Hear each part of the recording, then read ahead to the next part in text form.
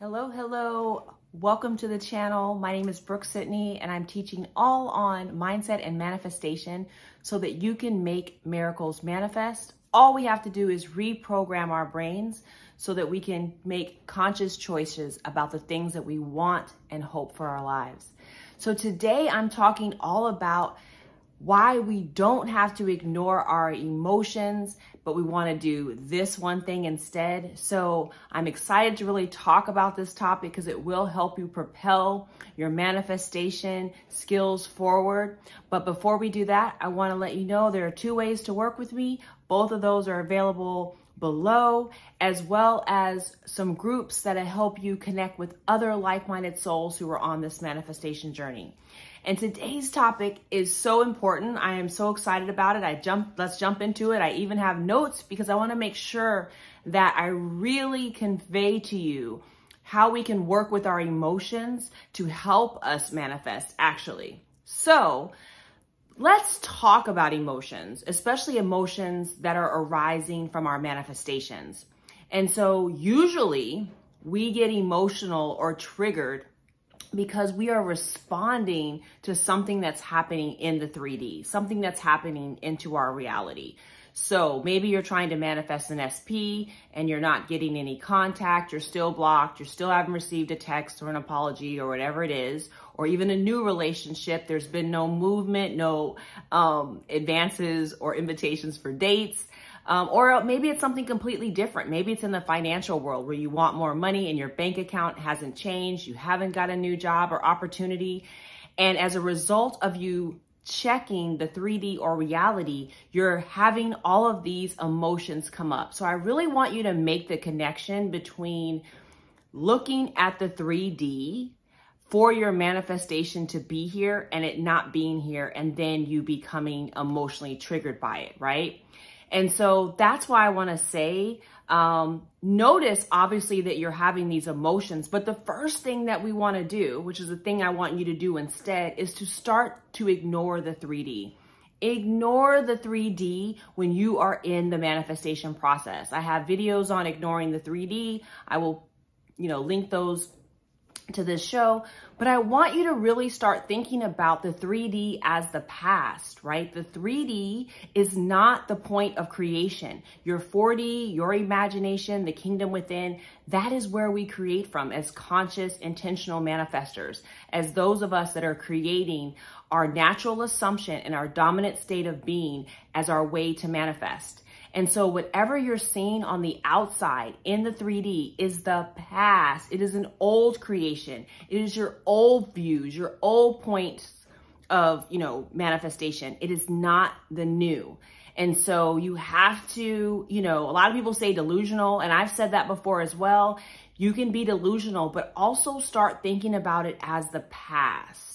Your 3D is your past dominant states or natural assumptions, and you're in the process of changing those. So logically, know that difference, and then give yourself some grace.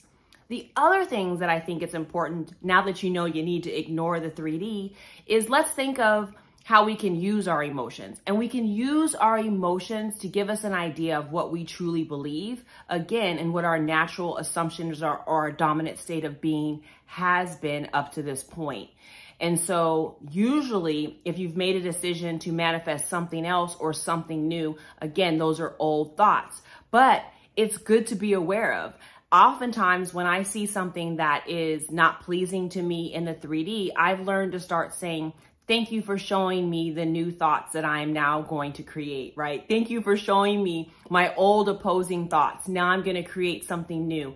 Thank you so much, right? After you get over the shock and have your moment, soothe, as I've talked about in other videos, take the moment. If you're going to pay attention to it, register it, but then take some action. And that action is deciding to, use those emotions as information, as thank you.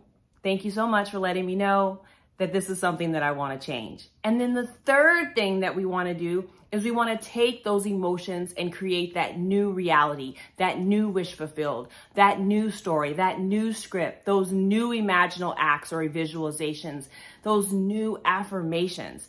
Take those emotions that you've been triggered by the 3D, the reality, and use it to be like the force and the passion behind creating something new. So take whatever's coming up for you, whether it's the person that isn't contacting you back, and start creating a new story and a new visualization where you see that person contacting you back. You see that person sending you loving messages. You see that person wanting to be in contact with you. Or in the case of money, you say, wow, I'm so upset.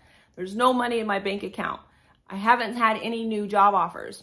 So instead of allowing yourself to like get completely thrown off track, use those same emotions to say, guess what? That was the past. Now I'm building a new reality, a new dominant story, a new way of thinking, a new way of being. I just talked about stories in a recent video, so check out that, how to drop the old story. It's essentially the same thing. So what you're going to do is you're going to say to yourself, and you guys, I always close my eyes. You're going to say to yourself, oh my goodness, I'm going to paint a new story. I'm going to create a new picture. I'm going to see myself having the money coming into my bank account, being able to use my debit card, my credit card, having the money continue to flowing in, having the new job offer, seeing that beautiful email inviting me to interview for this new opportunity, seeing this new client coming in. However you get streams of income coming into you, you start seeing and feeling as real that energy. You're going to take and convert those same triggering emotions into beautiful, passionate emotions that channels you forward, that allows you to create a new reality, that allows you then to create a new self-concept of the person who has the love that they want, has continuous contact, or has the money in account, has the new job, has the new clients. Use those emotions to propel yourself forward into creating your new dominant state of being. And in the meantime, ignore the 3D. I know this has been helpful. This has been a pivotal lesson for me. I'd love for you to let me know how this resonates with you. Drop your comments below. Make sure if you haven't subscribed that you subscribed, like this video, and I will see you tomorrow.